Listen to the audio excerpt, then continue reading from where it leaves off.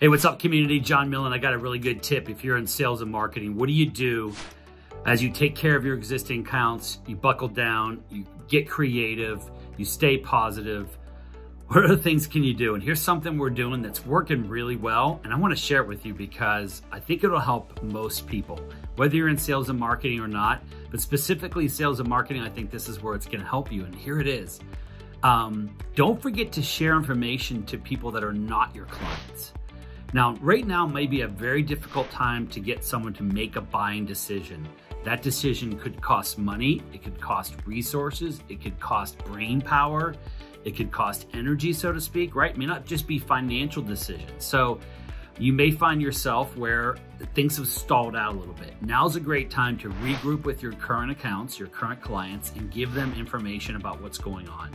Help them in some way. In our industry, there's a lot of information coming out about health insurance and what the major carriers are doing. I was just on a call about sick leave and Family Medical Leave Act and these different things, disability policies.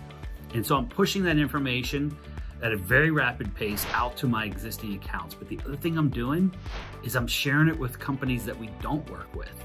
And we're saying, hey, look, we're learning about this stuff. It may be helpful to you. If so, great, take it. If you need some help, go to your advisor. If you don't get any help there, come back to us. We're here to help you.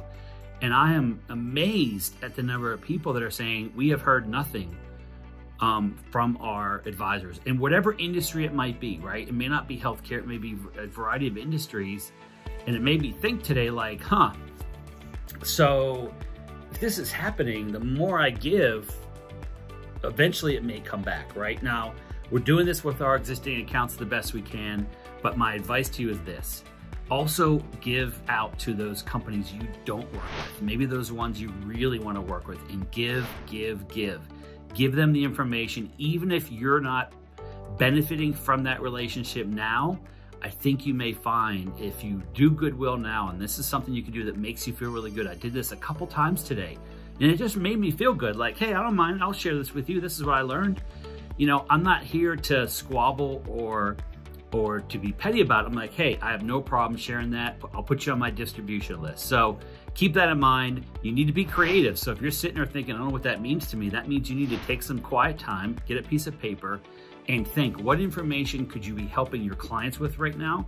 What information could you share with companies you don't work with that you want to work with? And how can that be valuable? It might not be a sales pitch right now, right? And that's okay, because people are still trying to figure this out. So don't necessarily go into sales mode, go into help mode. Hope this is helpful. We'll talk soon.